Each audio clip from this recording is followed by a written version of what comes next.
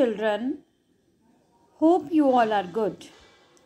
Dear children, in this video, I am going to teach you lesson 9, useful animals. So open your books, page number 16, useful animals.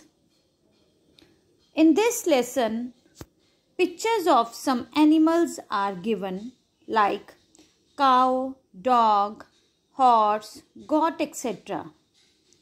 Children, what do you mean by useful animals? It means the animals which help us in our day-to-day life. They are very important for us. Without them, our living is very difficult. So let's start. Useful animals. Some animals are useful to us. They help us in many ways. Match the animals with the correct statement. Beta,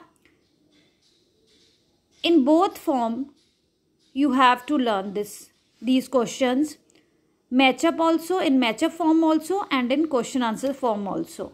And it can come in fill up form also. So let's start. A, I give eggs. I give eggs. Who gave us eggs? Hen. H-E-N. Hen. So this is the picture of hen. Number 3. I plow the fields. Ox. O-X. Ox. So where is ox? Yes, number 8 picture is of ox. I give milk.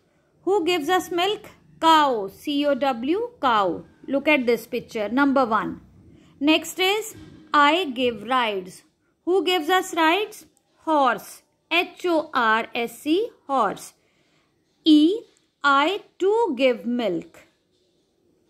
Goat. G-O-A-T. Goat. Number 2 picture. I guard the house. Who guards our house? Dog. D-O-G. Dog. I catch mice. Cat. Answer is cat. C-A-T. Cat. I give wool. Who gives us wool?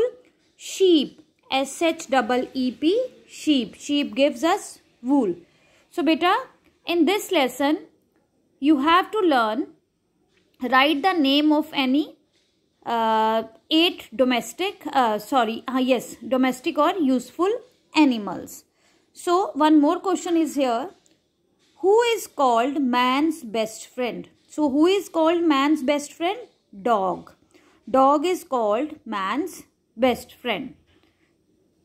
So children, complete this chapter in your books and learn it. Thank you. Have a good day.